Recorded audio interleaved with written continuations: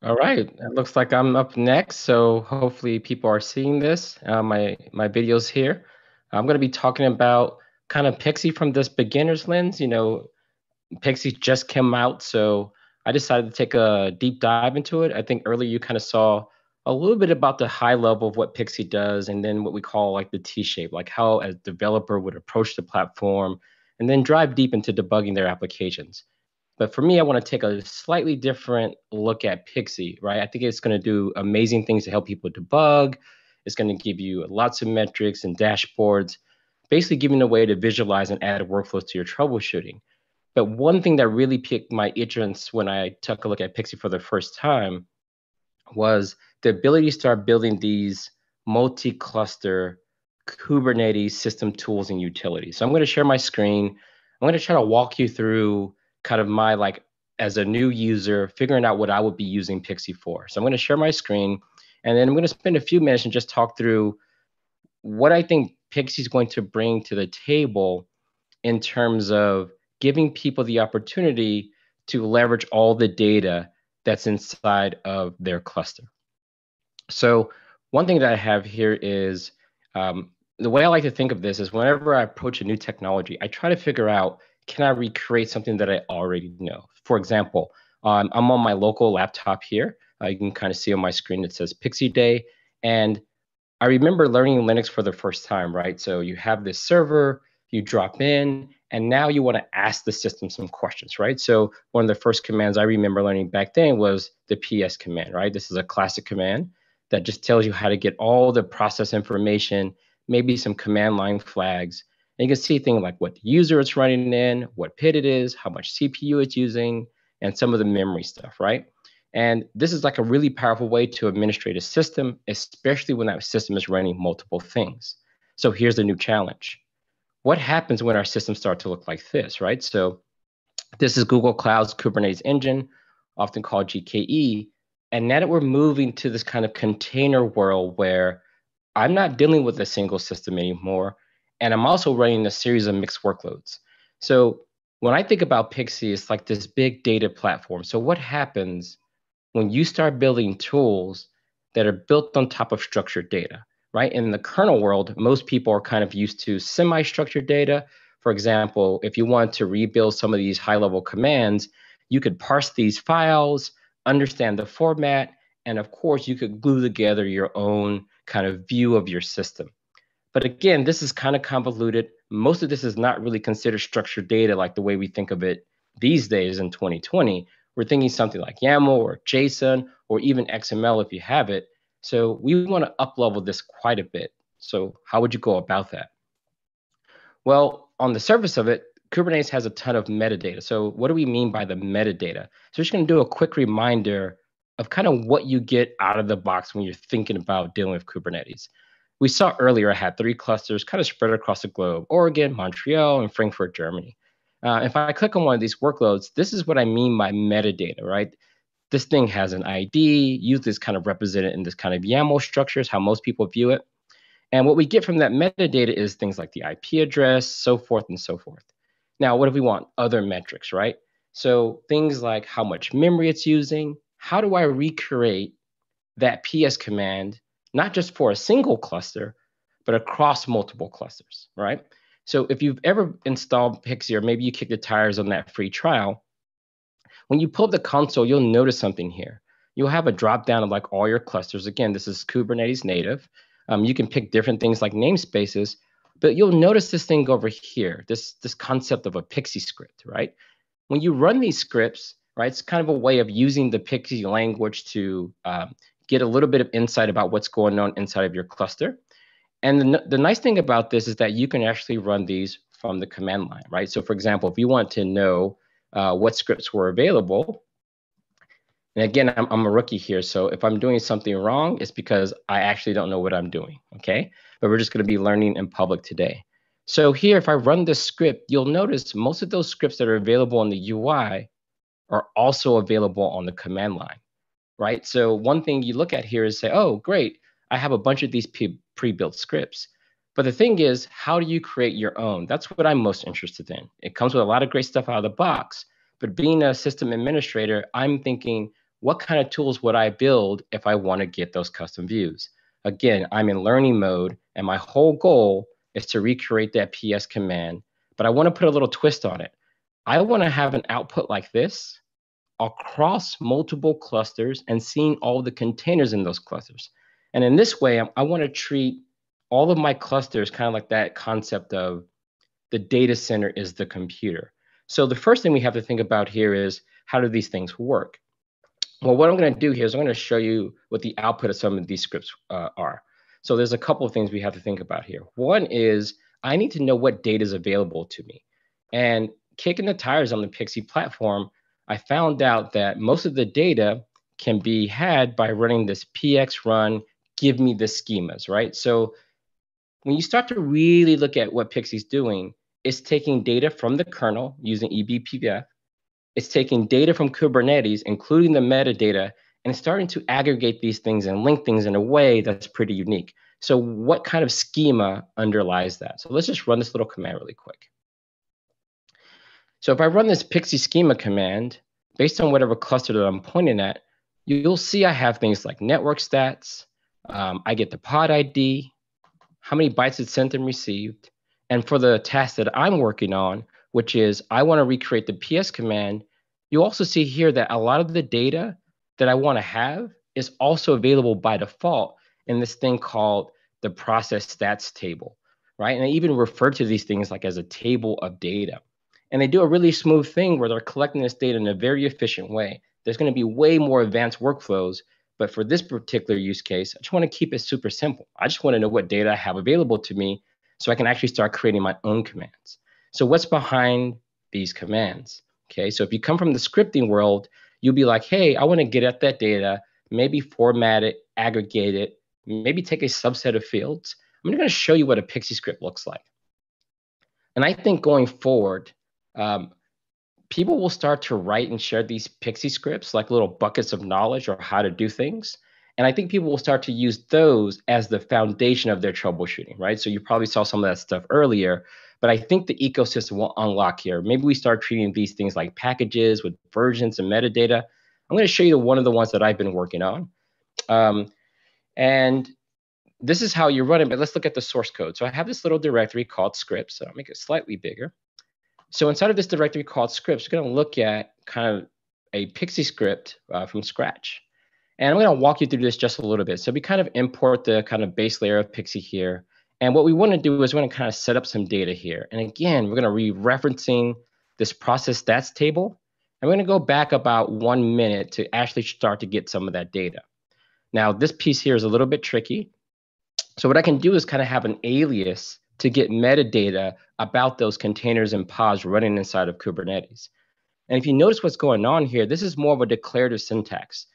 Even though it's not mentioned this way, I kind of look at this as like a SQL tier for my infrastructure, right? So I look at it as the declarative way of saying, go get all these data points.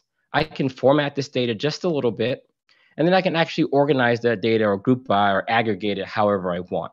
So the way I started looking at these Pixie scripts is like, okay, I can treat them like SQL. I can model and retrieve my data. And then we'll see what happens when I want to have a presentation layer, right? So you can imagine in Bash, we call a bunch of utilities, and then we may pipe it to something else to format it. For example, I'm going to run this particular Pixie script, and then I'm going to format it on the command line using JQ to see what we can do in terms of our next step. All right, so let's see what kind of data we get from this. So the next thing I'm going to do is I'm just going to show you how to run this. So on the command line, I'm using the Pixie CLI. I'm going to run with output equals JSON, and I'm going to run that script that we just peeked at in the Pixie directory. And since it's pretty Kubernetes native, I can give it a particular system or namespace inside of Kubernetes that I would like to get information for. And what this is going to do is effectively run this over my clusters, okay? So what clusters do we have available?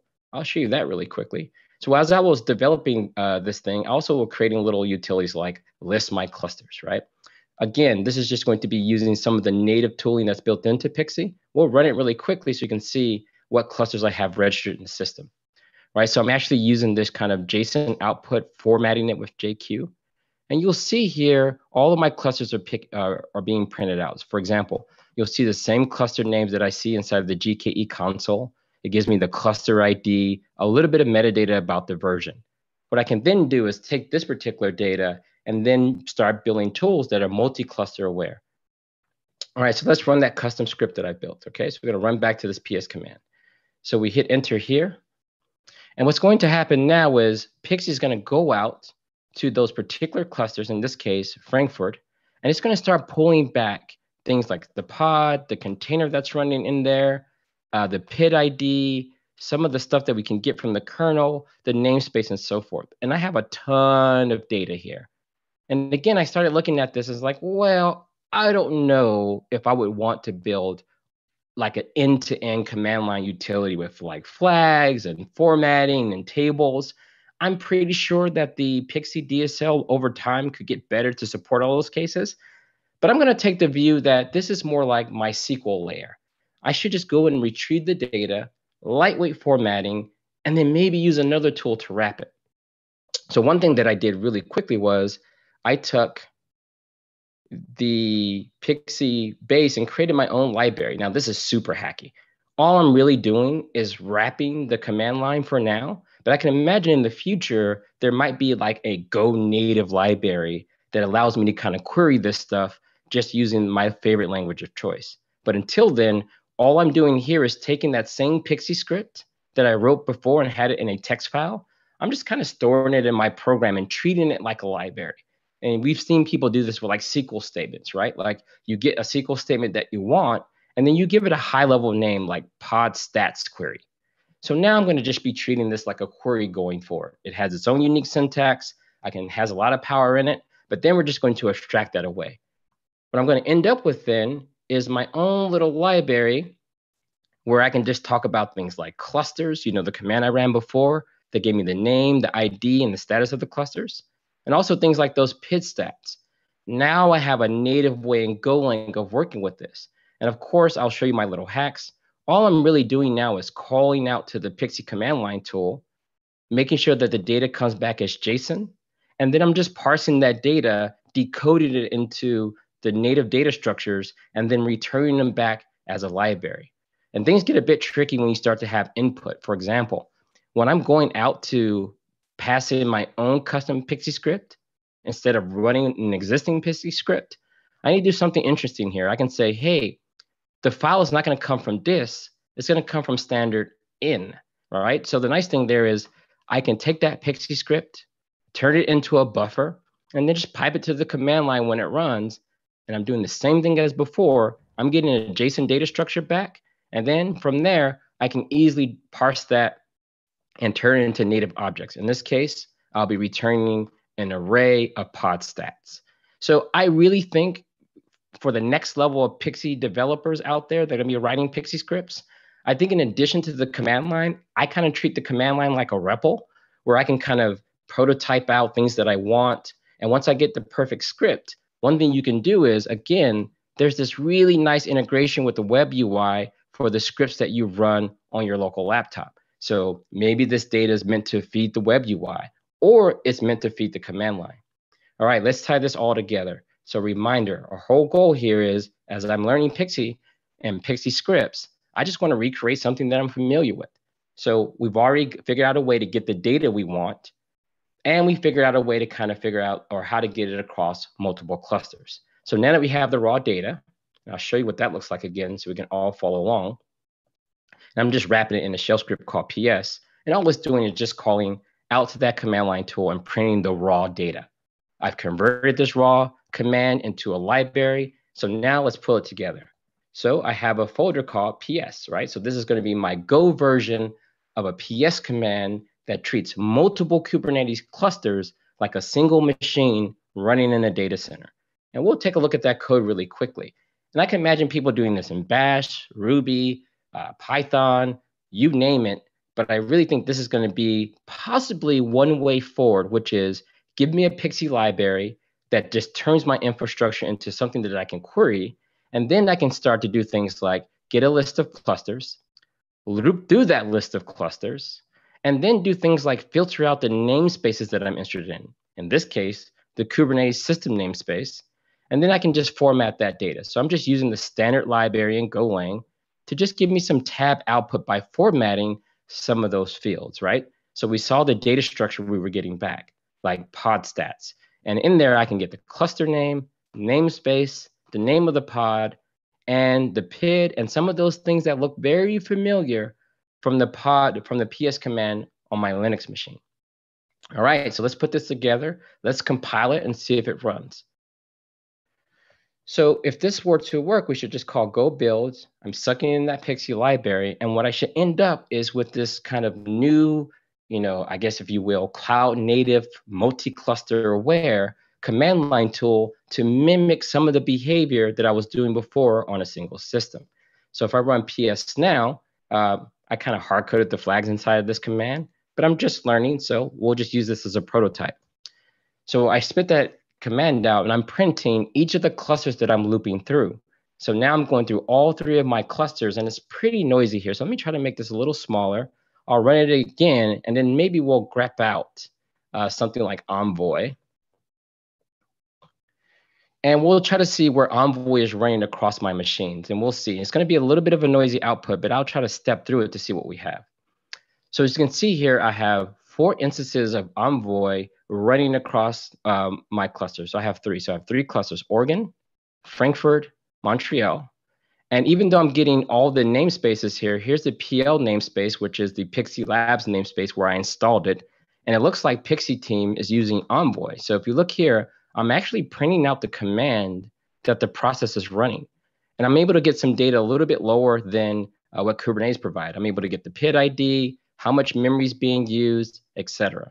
So this is kind of a high level view of like what you can start to do with the Pixie scripts. So once you have Pixie installed in your cluster, it's going to do a good job of grabbing data from your processes, from your kernel, doing a good job of aggregating everything. And once you have it, of course, you can use it for your troubleshooting and debugging workflows, or you can start to build some of these new tools, right? If I was debugging something that was running inside of Kubernetes, I built a lot of pods that I've deployed, and I've always wondered what the hell flags are being in that container. So instead of me running kubectl, get pods, and then parsing out the args line, I now have something that feels super native to the way I've always been working inside of the Unix world. So I think this is a preview to how people will be building these Pixie scripts. And I think if you're interested in this, you should consider contributing to Pixie, kicking the tires on it. And I think there's going to be a GitHub repo where we can start to communicate as a community. We can start pushing those scripts up and sharing with other people. So hopefully that makes a lot of sense to you all. Love to see what kind of scripts you all build in the future. And I guess we're going to get ready for the next segment.